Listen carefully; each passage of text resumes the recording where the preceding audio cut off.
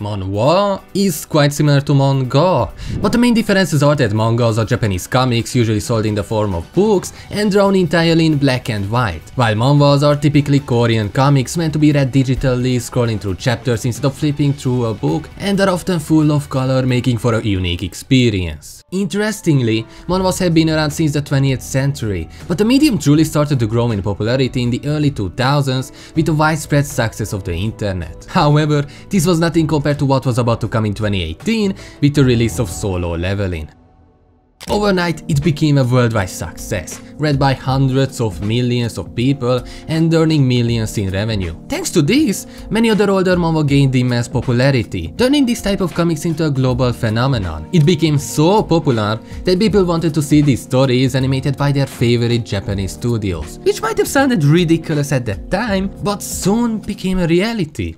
At the start of 2020, Crunchyroll announced its collaboration with Webtoon, where they would fund the production of some of the most popular manhwas, such as Tower of God, God of High School, and Noblesse. This was one of the biggest news in anime history. It was supposed to mark a new beginning in the industry, showcasing that webtoons could be on the same level as mangas. It could have ushered in a new era where we would see just as many manhwa adaptations as manga in a season. However, as they were released season by season, each adaptation was received worse than the previous one, to the point where no one even thought about them and no one really cared about manhwa adaptations anymore. Suddenly, the hype died down, and it felt like a wasted opportunity where some of the other bigger titles didn't even get a chance at an anime adaptation. However, that all changed in 2022 when A1 Pictures announced that they would adapt Solo Leveling, the most popular and highest rated manga by far. The trailer was insanely successful, gaining millions of views in just a few days. However, the massive hype around it also raised everyone's expectations tremendously. People eagerly waiting for it made it the most anticipated anime of 2024, but when it dropped, it didn't meet expectations, turning into a controversial mess. But what happened? What could they have done so wrong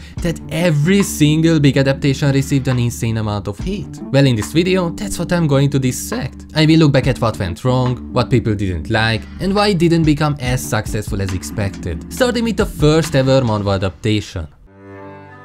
Tower of God was probably the most popular manhwa at that time and was also the first one to be adapted. It had a pretty standard story, where there is a tower that summons chosen people called regulars with the promise of granting their deepest desires. Terpem, a young boy who was not chosen by the tower but opened its gate by himself, became a so-called irregular who wanted to climb the tower to find his good friend. The anime itself had a pretty rough start, as a lot of people were very vocal about how much they didn't like the art style. It was unique, but people simply preferred how mainstream anime looked, viewing Tower of God as low quality, which I personally never understood. I loved the style, but I can agree that the directing and narrative flow could have been a lot better, as it failed to capture the darker, more intricate elements of the webtoon. The first big element though that made people really hate it was its inconsistent pacing. Some scenes were too dragged out, while significant portions of the webtoon were rushed through, leaving out crucial details. This made it hard for people to understand what exactly was happening and what certain things meant. This combined with the shallow character development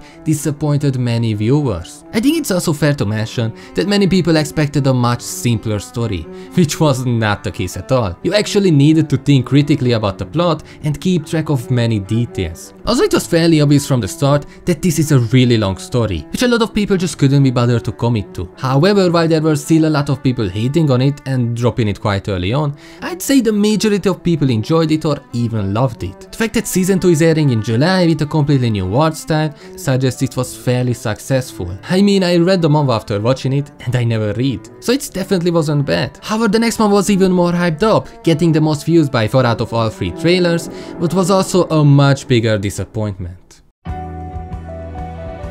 The God of High School was the next anime to be adapted, and according to you guys, it was the biggest disappointment by far. While Tower of God was animated by a relatively unknown studio, the God of High School was animated by Mappa, a well-established studio with several well-known anime under its belt by that time already. The story revolves around a martial art tournament called the God of High School, where high school students from across Korea compete to be crowned the strongest fighter, and the tournament's winner is promised a wish. Initially, the anime received a lot of praise. Everyone loved the first episode. The characters were basic but likable, the animation was super fluid, filled with fight scenes typically seen only once at the end of a season in other anime, and it had a mysterious element that kept people interested. However, beyond its premise of a martial arts tournament with characters from different martial arts backgrounds, it completely failed to develop. It just didn't have a story at all. We see fighting and even more fighting, which looks absolutely insane, but that's it. While it was enjoyable at the start, people felt less and less motivated to focus on the story because they simply couldn't understand what was going on. Tower of God was considered rushed initially, adapting 78 chapters. However, the God of High School surpassed that, rushing through 112 chapters in 12 episodes. That doesn't even sound that bad if what they cut out was filler, but that was not the case at all. They skipped the important storylines and mixed up the order of certain events, making them pointless, and dragged out so many scenes that didn't matter at all. Personally, my main criticism is exactly that. I hated how we had to listen to the backstory of some random character for 10 minutes just for them to get beaten in one, and we never saw them again. They tried to give a reason why we should care about certain fights, but it completely backfired because people just couldn't connect with those characters at all. This also came at the cost of the main characters not developing at all. We got some flashbacks about them, but nothing after that. The anime just kept introducing new characters on an episodic basis, making it super confusing and overwhelming. The only good part of the anime was the fights themselves. They used motion capture and filmed martial art experts to capture something both unique and realistic, and the results were amazing. The animation is fluid and dynamic, capturing the fast-paced and intense nature of martial art battles, something I haven't seen replicated since. From the directors and animators' perspective, this was clearly a passion project, pushing the limit of what is possible, but even that had a limit for the viewers. After a certain number of fights, the focus shifted from martial arts to supernatural forces such as the Night-Tailed Guardian, God Incarnates, and plots to kill certain divine beings, which made the whole anime an even bigger mess because no one understood anything about it. Like what powers they had, why they had them, how they could use them. Nothing was explained, making the fight feels meaningless and shallow. However, the next manhwa somehow ended up with even worse adaptation that still doesn't make any sense. While most people think that the God of High School had the worst adaptation by far, in my opinion, Noblesse was far worse. Even before Tower of God and the God of High School aired, most manhwa readers were praising Noblesse, saying it was the best out of the three. However, I can guarantee you, no sane person watched it past episode 1. While the previous two had problems, they were still good enough to watch. They had something in them that was worth watching. Now with Noblesse, it started with season 2. Yes, with season 2. The first episode was from chapter 91, and if you're wondering where the rest of the story is, it was all combined into a 30-minute long special. I wish I could give a reason for what the person working at Crunchyroll was thinking with any of these anime, but I genuinely don't know. They didn't just mess up every single manhwa adaptation, but also all the other ones that were part of Crunchyroll originals. Some of the worst adaptations that we know of were made thanks to them. For example, we had GBA, which was a slideshow, or X-Arm, which was infamous for being made by a studio that never made an anime before. Not to mention High Guardian Spice, which was something else to say the least. But hey, at least it made a lot of money for a few AnyTubers. Going back to Noblesse, thanks to them skipping half of the anime, everything turned into a mess. We had no idea what a noble was, what made them different from a human. We had no idea why characters acted a certain way. We know nothing about them all because they skipped through the whole damn thing. I also have to point out that visually it was the weakest one by far. I feel like by this point, they already knew this was not going to end well. These were the 3 big manhwa adaptations by Crunchyroll in 2020. However, in 2022, A1 Pictures announced something a lot bigger.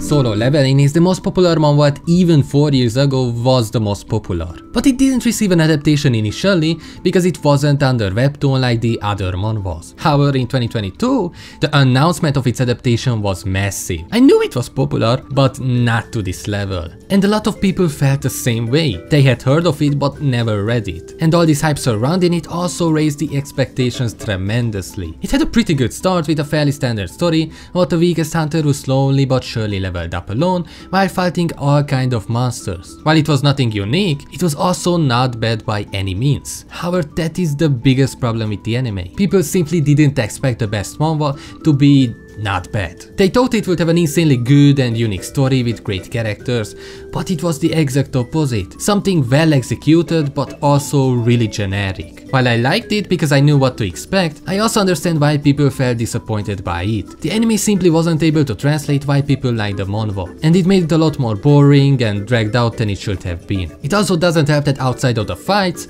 no other element was able to stand out. The world building is shallow, basically a replica of our world with isekai portals, the characters are one-dimensional, the story takes itself way too seriously, which means that comedy is basically non-existent. While solo leveling obviously did really well in its own category, and the anime did some pretty good job translating that into beautiful fight scenes, with solid voice acting and insanely good music, the biggest problem was that the people hyping it up made the manhwa out to be something that it isn't. Overall, manhwa adaptations have been quite tragic to say the least, with none of them really doing justice to the manhwa. However, I don't think this is the end of it. There are quite a few other smaller adaptations that did well, and I'm sure with time we will get some really good ones. Now if you want to see me talk about one of them in a bit more detail, click on this video. Also don't forget to like and sub. Please.